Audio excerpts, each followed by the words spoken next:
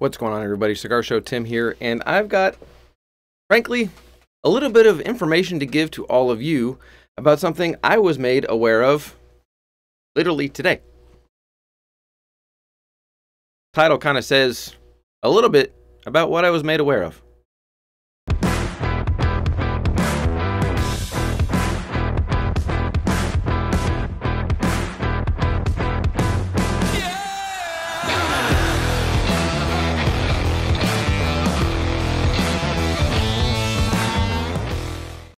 Yeah, that title there. Why would I put it there? So, kind of learned something about myself today. It's true, I did. No, all joking aside, I had a good conversation, and we gave each other our opinions, our thoughts, our take on different things, perceptions, but we had dialogue, and we were able to talk and share each other's position. And I won't share who it was that I had a conversation with, but it's a fellow content creator. And he let me know that when I did the Why Bother Reviewing Cigars, the video where I talked about the different qualities of cameras and audio and all of that, which I just learned also that evidently Pick Jimmy did a video about that in response to it. I hadn't watched it before, I just watched it right now. That evidently I come off as quite the pompous jerk. Put it bluntly. That's blunt for me. I don't swear. But, yeah, evidently when I make videos like that, or when I made another one recently, just talking about challenging yourself to do better and to innovate and to do all those different things, that evidently to some people, and I'm not making fun of them at all, I'm saying this genuinely, evidently to some people, I tend to come across as though I'm a bit of an elitist because of the equipment that I own and because of the quality in which I hold myself to when it comes to my content. Now, what do I mean by that? I've spent 20 plus years in the event and hospitality industry. I talked about that in my TPE recap video, where I hold myself to a very, very high standard. I did 2 cameras back, gosh, nearly 2 years ago on my channel a little bit after starting, and because I wasn't happy with the way it looked, I stopped doing 2 cameras. But I'm doing it now because obviously camera 1, camera 2. And I hold myself to such a high standard that it was presented to me by this person, who, again, it doesn't matter who it is. I appreciate their input, and I appreciate what they said, and I let them know that. Apparently me talking about that comes across as though, unless you're at the level that I'm at, you suck. I'm translating it. I'm not saying it the way that he did. But basically, unless you have expensive microphones or multiple cameras or a studio or whatever it is, that basically you shouldn't be creating content. And I can understand how that perception came about. I absolutely can. Now, I'm not going to apologize for what I said in the video, because at that time, that's how I felt. And in many ways, I still feel that way, but I'm going to put a caveat on it now. The caveat is, and I did it in another video, that wasn't the TPE one, but it was another one where I talked about be proud of what you're putting out. Be proud of the quality. Be proud of what you're showing to everybody on YouTube. And look, I had people call me out on the Why Bother video, and one guy in particular in the comments said, "Hello, you're a hypocrite. Look at your first videos. They sucked. They look terrible." Which I said, you're absolutely right. Which proves that I've pushed myself. Which shows that I've pushed myself. But I wasn't understanding and didn't know that me sharing those opinions, whether it was an open-ended question of like, why bother, came across as more of a condescending like, why bother, you suck, get lost. And so, yeah, I just wanted to share that I didn't realize that that's how it was coming across. So here's what I'm going to say now. I'm working on my content. Everybody works to improve. And whether you're working to improve the quality of your content, you're working to improve the quality of your content. Maybe that's how you present yourself on camera. Maybe it's how you have quality of a video camera, or of a microphone, or of lighting, or of whatever it is. You're always looking to improve. And if you aren't looking to improve, and you're happy with it, good on you. There's nothing wrong with that. That's why I said in the Why Bother video, If you just want this to be a diary and people happen to watch it, great. There's nothing wrong with that at all. But the caveat is just that. We should always be improving. And whether improving is ourself, our equipment, our editing skills, camera angles, whatever it is, seek to improve. And even if you don't have a visible or tangible improvement on your channel that people can see, chances are you're watching other content and you're taking notes. And I don't mean actually taking notes. I mean you're making observations. That's still improving yourself. I watch tons of different channels. And I'll be honest, a big motivating factor for me to want to improve my video and audio and all of that is Jeremy Sires.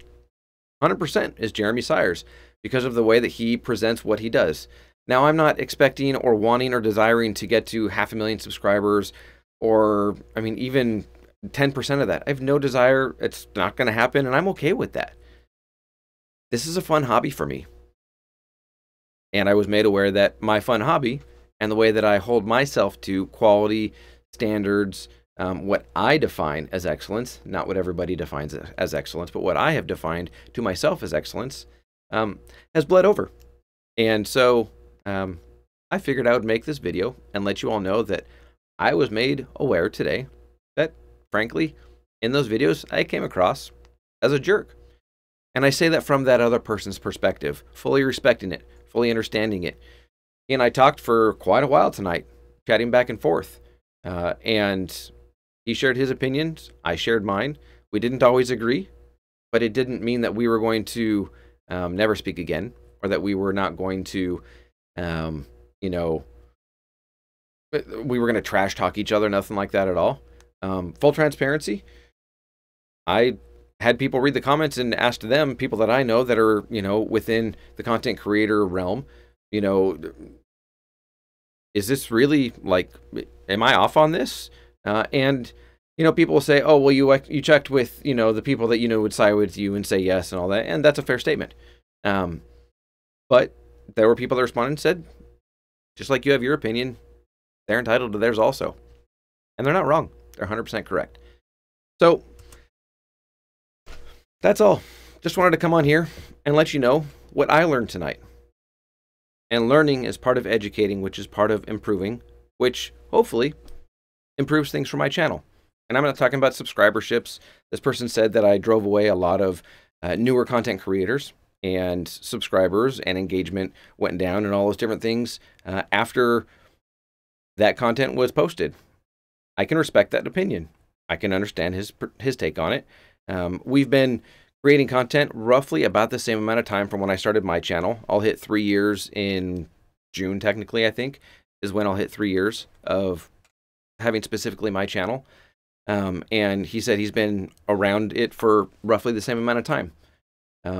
His channel, admittedly, is twice the size of mine. He has a really good community of other content creators that some people like and some people don't. But they lift each other up. And it's a very smart formula for them to do that. It has worked very well for them. And they all have their own unique style. They just do. And as I told this person, I think it was a smart move. I think it's done very, very well for all four of you, for you to network and to lift each other up. Well done. And he goes, well, you know, what do you want out of this? And I said, it's a hobby. It's a fun thing. And I'm sharing my journey. Never been about the numbers. I've never sat here and gone, I have to get to this amount, or, you know, I'm just not doing well enough. It's never been about that for me. Do I enjoy engaging with people? Because he asked that as a follow-up question. Well, then, you know, what about, you know, comments and this and that? Don't you want that? And I said, yeah, of course I want to engage with people. Of course I want to have communications and, you know, discussions and things like that. Absolutely. That's a fun part of it. But I'm not driven to get to 10,000, 15,000, 50,000 subscribers and monetize and sell, you know, advertising space here on my channel and do that other, not that other, but those other ways of monetizing the channel. It's a fun hobby for me, and I absolutely enjoy it. I've gotten to meet some amazing, incredible people. And as I told the person today, I appreciate you letting me know where you stand. We may not see eye to eye, but I appreciate it. Because I do. It's still input. And I hope by the end of the conversation, that person was able to understand that hopefully I don't come across as this elitist, pompous jerk that thinks he's better than everybody because of equipment he has. But I hope he understands more of why I hold myself to the level that I do. And it's because of my conditioning. It's because of my background. Not his fault.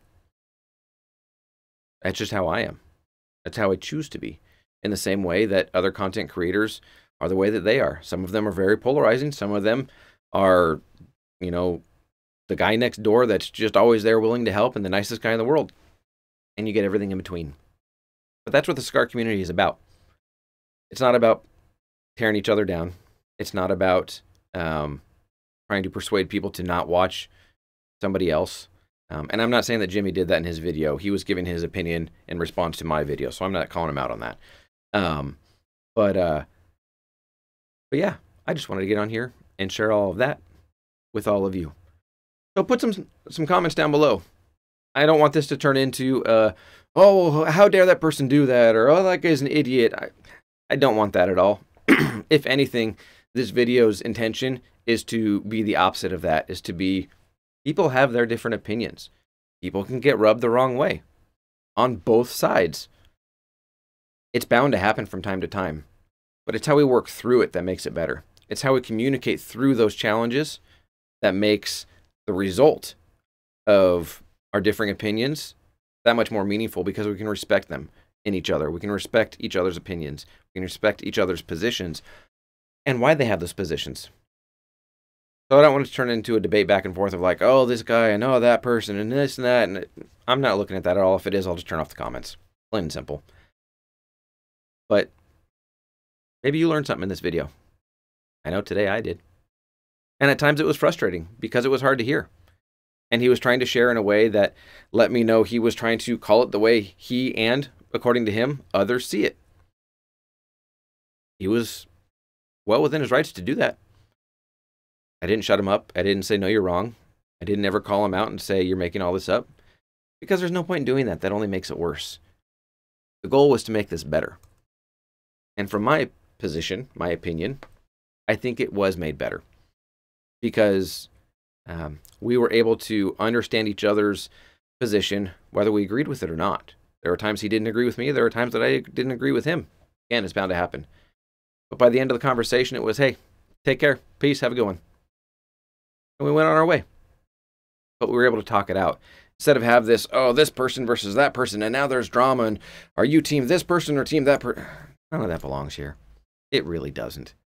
It does not belong here. We brag in the cigar industry about being the community that supports one another, and the brothers of the leaf and the sisters of the leaf.